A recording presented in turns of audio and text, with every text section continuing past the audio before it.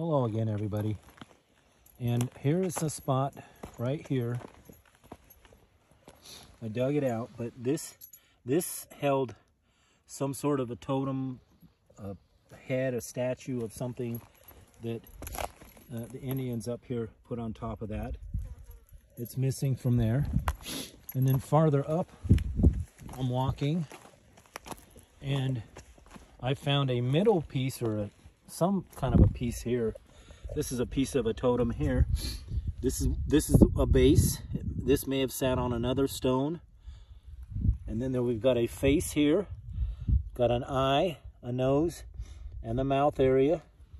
And then on top of it, it actually housed another totem that sat on there. So it would have sat pretty much straight up and down or something like that on another rock. And that would have been its another totem on top of there. They're all over this mountain. Faces are. Got another face over here. It's got a bunch of termite tracks or something on there from the dirt, because I took it out of the dirt on this in this wash. But yeah, another face right there. So when you look straight onto it, there'd have been a kind of a face there. And thank you very much.